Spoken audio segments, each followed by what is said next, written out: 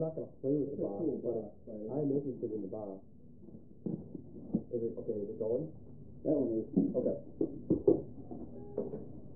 All right. So, opening the box, we have a packing list, little quick start guide, some sample filament to test something. Then this looks like our toolkit. So this is actually packed very well. I'm going to tip this down so you can see that it has a lot of really heavy foam. Should really protect the Mini well. So I'm going to open the quick start guide just to make sure that I do things according to plan. It says start here.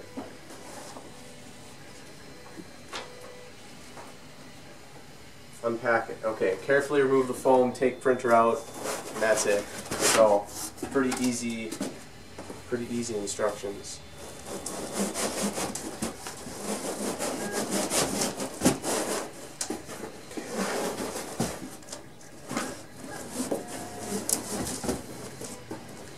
Has a couple large blocks of foam which make removing it a little difficult. Kidding me. This is how you know this is not rehearsed. This is live. Okay. So with that, we will set the box aside. Like I said, some pretty big chunks of foam in here to make sure that nothing moves the extruder around. And then some smaller blocks of foam to make sure that the gantry doesn't move around too much. So I'm going to remove the foam from the x-axis. Then there's also some foam on the y-axis that I'm going to remove. And I believe that that is all of the material holding things in place. So swing that up. Alright, I'm going to set the printer to the side. And we'll take a look at what is in the toolkit.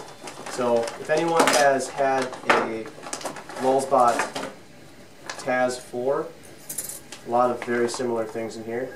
So there is plastic bag, small Allen key, some replacement fabric strips, which is what is used for self-cleaning the nozzle, USB cable, power cable, a tweezers, and a small metal brush and a small dental pick. And there's also this oyster knife for removing the prints from the build plate, USB stick, and this is the test print that was printed on this machine before LulzBot sent it out. So there's the LulzBot Mini Quick Start Guide. Then we go in here. It's a neat poster. Just talks about the LulzBot Mini, different terminology, just describing everything about how the printer works, what it is. I think this will be a very useful thing for beginners to get up and running, just so they understand more about 3D printing in general. Then there is the safety and warnings sheet.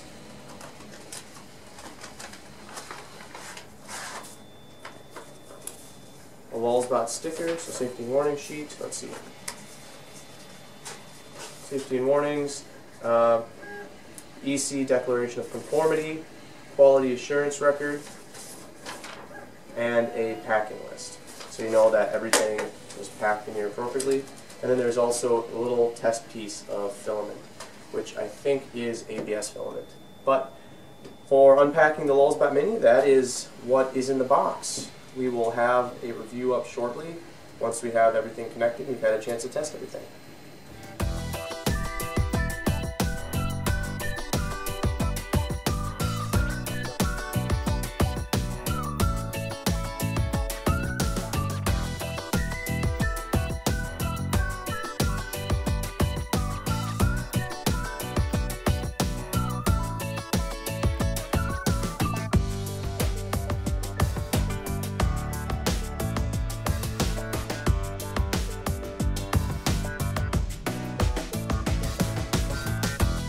Hey, we've been here years. Woo!